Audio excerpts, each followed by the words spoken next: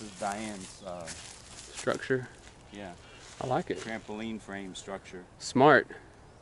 Repurposed trampoline frame. That is so clever. Here's her pickering. Like We're about a year and a half after planting now.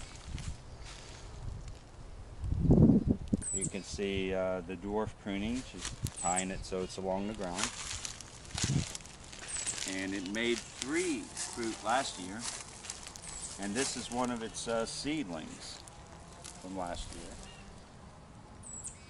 And you can see there's many fruiting twigs. So there'll be a lot of flowers this year, even though it's a very small plant. It's not bad. You can see there's hardly any leaf spots. It's a very leaf spot resistant variety. That's the bunchosia, however you say that, the peanut butter fruit. Look at it. So she just took the frost cloth off? Yep. This part was a pool frame. Oh. And this part's the trampoline, and she just kind of turned it 90 degrees. And then used, you know, the legs here. The legs that would have normally gone into here went into this part, which is where the other hoop would have gone. It's hard to want to take credit for Diane's work. So I know, she does such clever stuff. I just said grow mangoes. And now she's getting to actually have them. That is so cool. So don't be limited thinking you can't grow anything, or people tell you can't grow it. Just prove them wrong. The art of gardening or farming is providing the plants or the crop with the conditions it needs. People say to me often, well, that doesn't grow here. The pines and the oaks grow here. Everything else we cultivate. That means we provide the conditions that it needs. So it's not whether the mango grows here, it's whether you're going to grow the mango here. Are you going to provide the spraying, the fertilizing, the proper soil drainage, the proper rootstock, the training methods, and the frost protection? It's whether or not you're going to provide that. That determines whether the crop grows here. So this is the seedling mango we grafted last year. We did 2 in arches, but one of the in arches didn't take, which is fine because 2 grafts is enough. Here's where we enarched one of those potted mangoes, and here's where this was connected to the pot. We cut it off, but that was still above the graft, so the mango can grow back. So it has this whole top on it, with lots of places where it's going to make flowers. See, so this will actually fruit, you know, less than 1 year after it was grafted, because we enarched. The enarched grafting technique, this large top on it. And so here's just, I don't know, some random seedling mango. And then here, this particular branch was actually flushing nicely, so I went ahead and did a normal graft. Here, you can see that. Awesome. But this one, it was a little cool when we did it, and this was dormant, so we just did it in arch. This is the one we did a video on. I believe, yes. There's a little Anoa lizard. So it'd be nice to come back and see it when it's got some fruit too. That would be awesome. You can. So what do you call this style of training? Well, we're doing a dwarf style of training because we want to keep the plants low so we can protect them from frost. That's of course what the Christmas lights were for, and the whole thing was covered. But so this branch is going to be a permanent part of the tree, and then the fruiting wood will grow up from there.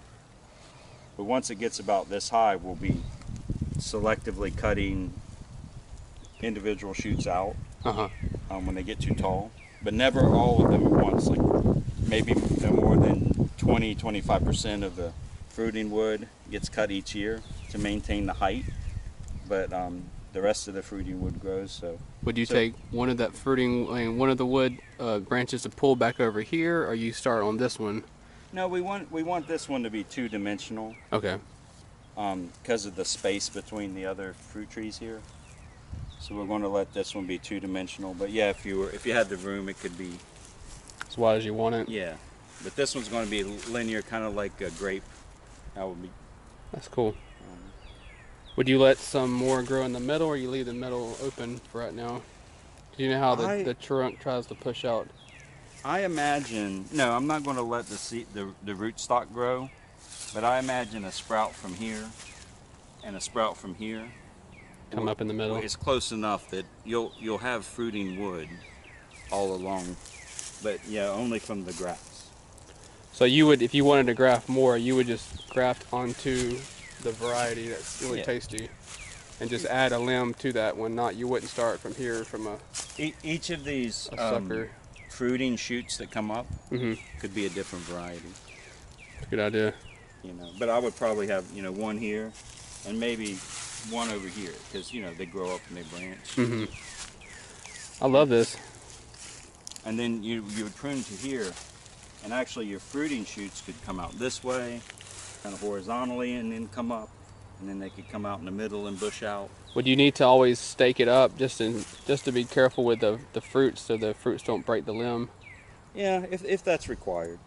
You've probably seen some of the pictures or videos of how they do it in Japan in the greenhouses, where there's lots of strings and little hammocks for the fruits. And so that's awesome. they even put foil down to reflect light to both sides of the fruit, so it's about evenly that? colored. That's clever. Dr. Campbell has some videos on YouTube about how to do that. That's where I learned it from. And I just kind of watched how the tree grows. And so they say mangoes need nighttime temperatures consistently in the 70s to do a kind of a normal graft. And we only get a few months here in the summer, 3-4 months, where the nighttime temperatures are really consistently in the 70s. So half of the mango grafting season I do in arches. That one, because it's going to most definitely take in the cooler months. They just grow more slowly.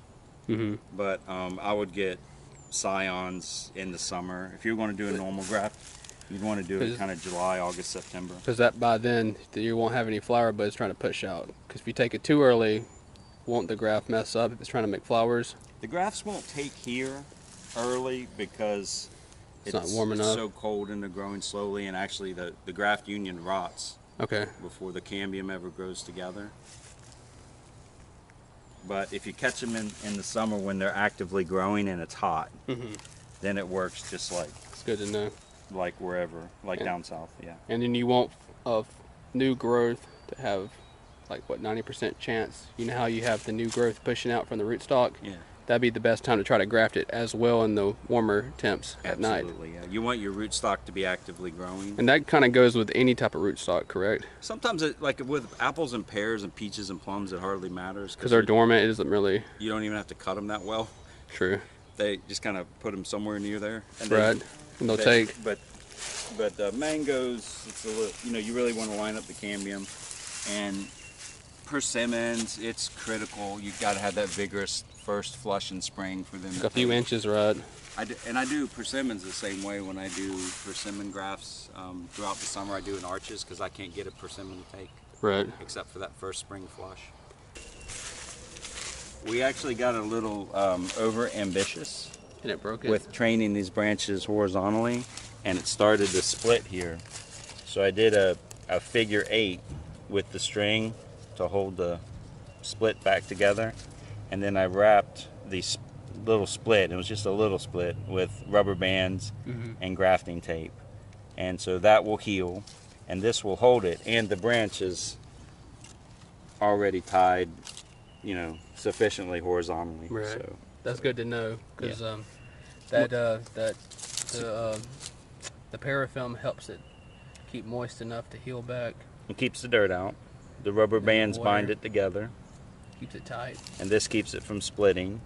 So this technique I use a lot if you're trying to prune branches that are almost a little too old. I mean, not prune, but train. You're trying to train branches that are almost a little too old to bend. Right. You can reinforce that narrow crotch and train the branch, and it'll heal up and be strong. So good to know. And it's less likely to girdle because it's a figure 8, and you just want to watch it. And you can go in here and tie this, like let's say in the midsummer this is girdling a little bit, or maybe late spring. You can tie some more string around here and loosen this and retie it maybe a little higher up, so it doesn't have to girdle it if and you then pay attention. After probably a year or so, you can undo that parafilm, or it just kind of falls off. After the spring and summer flushes, there'll be new layers of wood grown over all of it. Just probably break it right through. It'll be strong and trained. They'll start learning about the pressure and build more wood in the area. I tied here just to reinforce this in arch.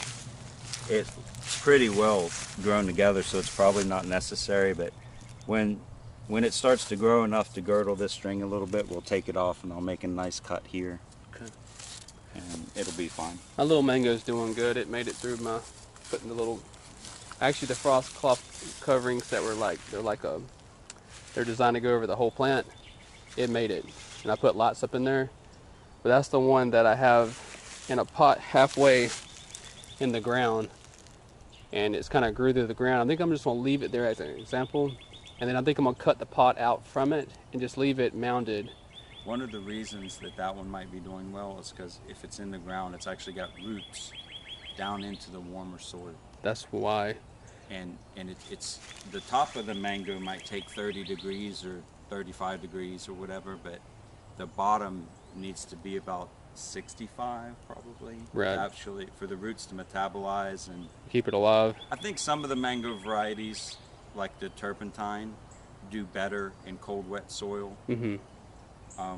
At least for us, it seems to, in like the Tommy Atkins, which is kind of fuzzy, it seems to do better in the cold, wet soil.